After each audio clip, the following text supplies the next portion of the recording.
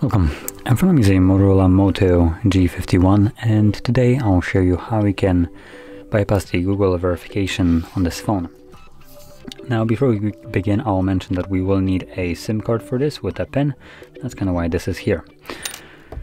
So there is our locked device. As you can see, I can verify it using the pattern or using Google account. Now assuming we don't know either of those, we can just pop in our SIM card. At least that's what we're gonna start off with.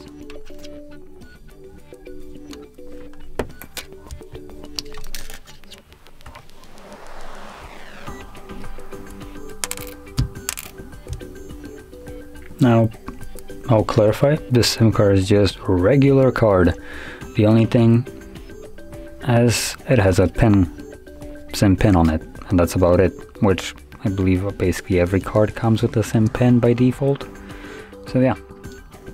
Now, furthermore, if I remember correctly, we don't even need to know that pin because we just pop it in and then pop it out. So now that it's in, oop, now it's out. And on our lock screen, because once you pop out the card, it gives you a lock screen, you get this thing. And you want to just drag it down. Once you let go, it pulls down your notifications and additionally gives you this manage option right here. Once you click on it, we want to then select see all from last 7 days, and then I'm gonna tap on this right here, most recent, and you want to select all apps, and we're looking for YouTube, so it's gonna be right at the bottom. Then click on the icon itself and select open. Once it opens up, you want to then, I should probably mention that right before, you do need to have connection to internet because we will need it. So anyway, from here you're going to tap on the account icon and then navigate into settings, about, and then Google privacy policy, which opens up Chrome browser. So let's select accept, no thanks, and then right at the top you want to tap on the field and type in HardReset.Info/bypass.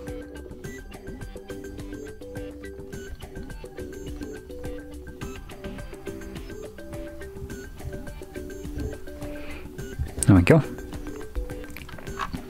And here you want to scroll down, select settings, and then select accessibility right here.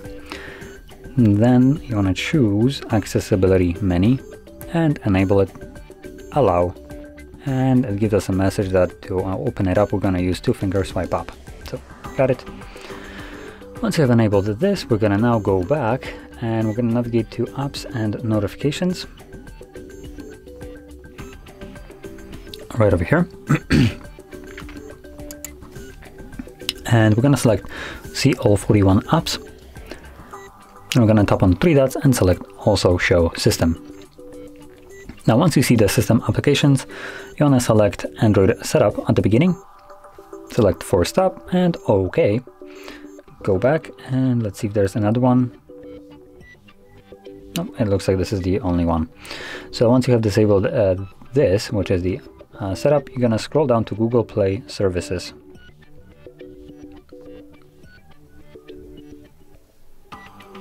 There we go, Google Play Services right over here. And once you find it, click on Disable and then force stop.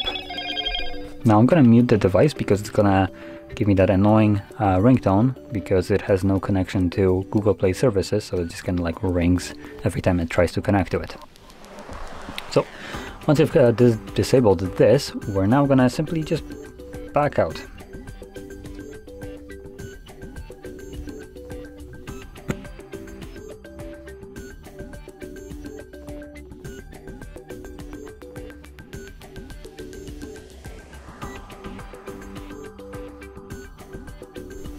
Okay, so from here, let's select skip,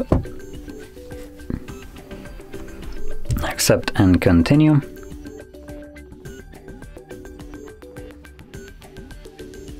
From here, you want to select don't copy.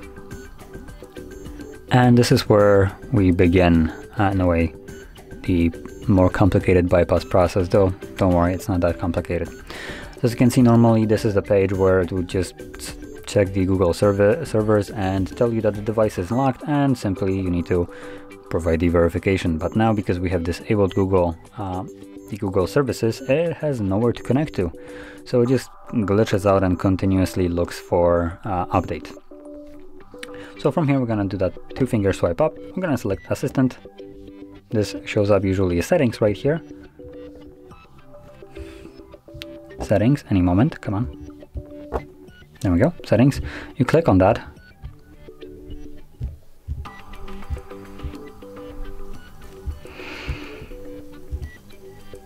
Once you click on that, it opens Google Play Services, and we're gonna see how many times it takes me.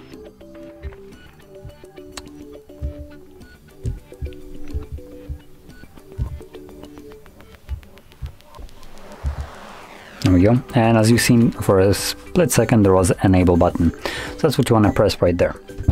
Now, as you can probably guess right now, this is going to take you several tries to get it. This is completely random, so it might take you just like 2 tries, it might take you 200. So just be patient and keep on trying this. All you really need to do is just press the Assistant, Settings, and then Enable, and that's all. I believe the faster you do it, kind of like start spamming the system, it might slow down a little bit and give you the option to actually finally enable it. There we go. As you can see, it's now enabled. Once it's enabled, it actually won't close this page, so you will need to go back once.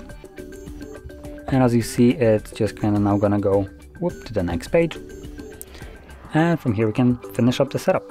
So just skip through most of it. We just glitched through it right now, so the device is still not technically unlocked. So I'm just skipping through everything that I can.